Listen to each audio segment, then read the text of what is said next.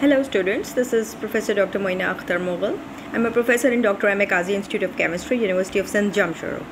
So I was telling you about different classification tests, series of different classification tests in which you have up till now distinguished number of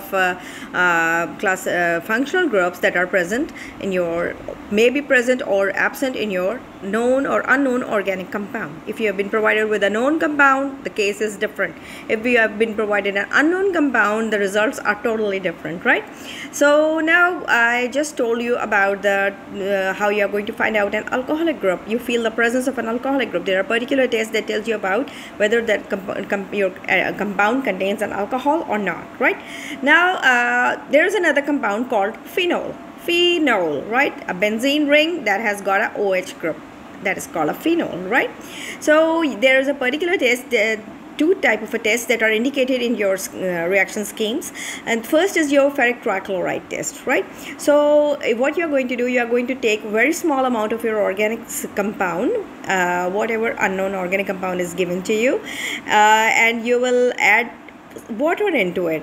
You know, water has a neutral pH, it is neutral, so you will add 5 to 6 drops almost of ferric trichloride solution, freshly prepared. It has to be freshly prepared also, and it is supposed to be neutral. Now you should know how to neutralize the solution, right?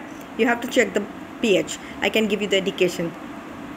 So you will have a blue, red or a violet coloration simply, and that indicates the presence of phenol. Whereas there is another test called Lieberman's test, in which if your phenol, you can say, or all the phenols in which the para position is free, or you can say is not working, is free, it's not fulfilled, right? So it can respond to this test, this one Lieberman's test, right?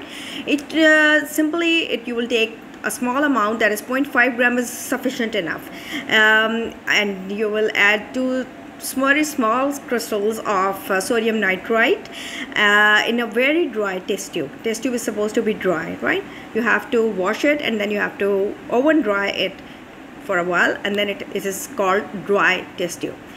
And then you will gently heat it for about a minute. Then you will cool down the mixture and add 4 to 5 drops of concentrated sulfuric acid. Now you will have a deep green or blue coloration, right, which appears upon dilution and it becomes red. Whereas on adding excess of dilute, its sodium hydroxide, deep green or blue color appears, and it simply confirms the presence of phenol.